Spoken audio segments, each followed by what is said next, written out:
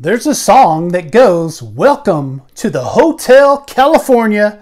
You can check out anytime you like, but you can never leave." That sounds like the religion of peace, Islam. That you can check out anytime you like, but you can never leave. Well, you can leave, but there are consequences for leaving Islam.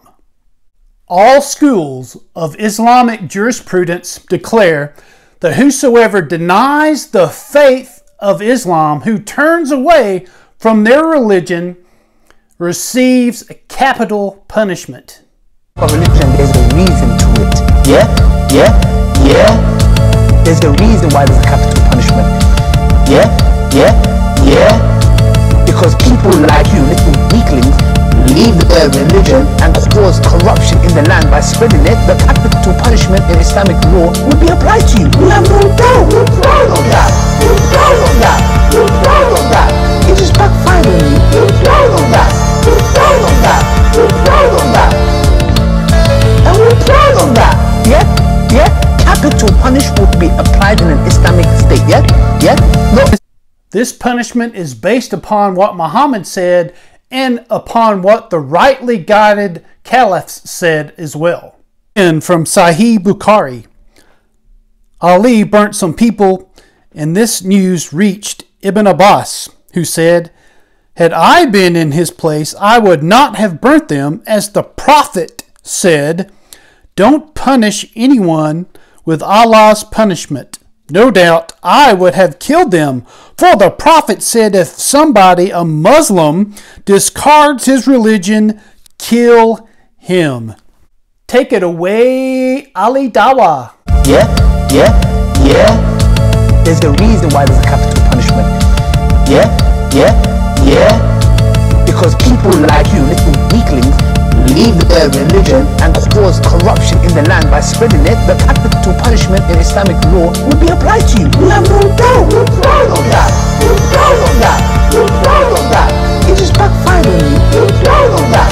We're proud of that. We're proud of that. And we're proud of that. Yeah. Capital punishment would be applied in an Islamic state. Yeah. No, under an emir, it is done. Yes, and we, you know what? We'll be watching. Even in this type of danger, Muslims leaders are sounding the alarm bell that many people are still leaving Islam even with this threat of capital punishment. 184%, 184%. Your child is going to become an apostate. Your child is going to become an apostate. 184%, 184%. Your child is going to become an apostate.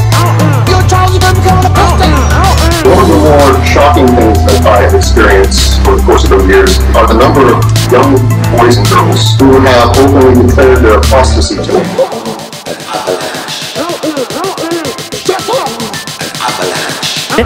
We cannot afford to treat this lightly because the numbers are increasing.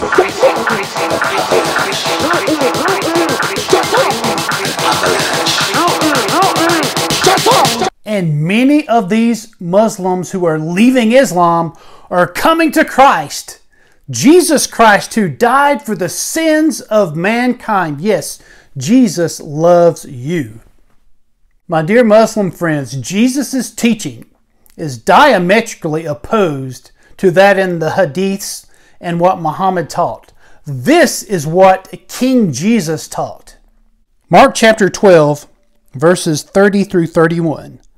Love the Lord God with all your heart and with all your soul and with all your mind and with all your strength.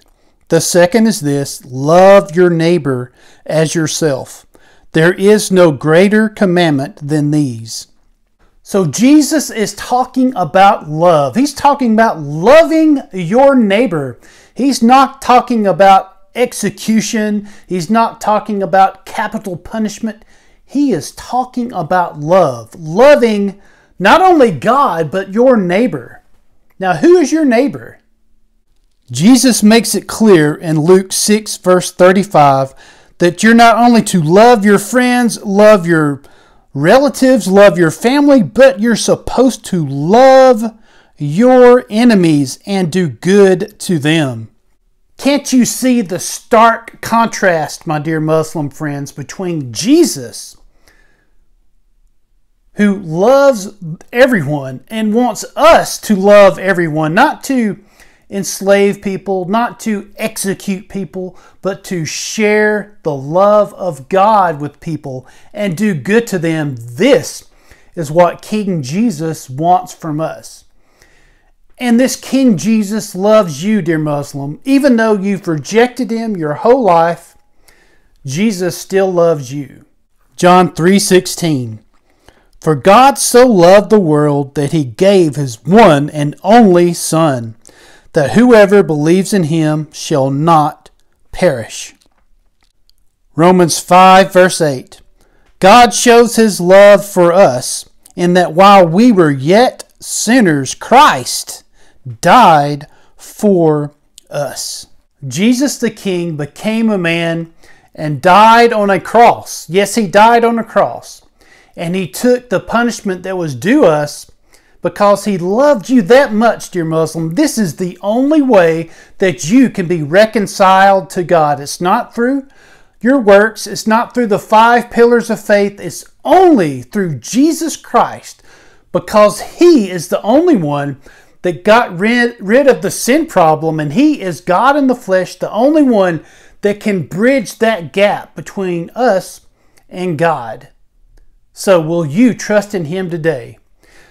Jesus proved to the world that he was the King, he was the Messiah who loved the world by rising from the dead after he was crucified. And that resurrection proves his message that he is God who loves the world. Now, what does he want from you, dear Muslim? He loves you already. He just wants you to love him back. And that begins by repenting of Islam, repenting of your sins, and trusting in Jesus as your Lord and as your Savior. That he died for you and he rose again from the dead the 3rd day. Put your trust in him and say, Jesus, I am yours today. And you'll never regret that choice. Dear Muslim, come home today. Trust in Jesus.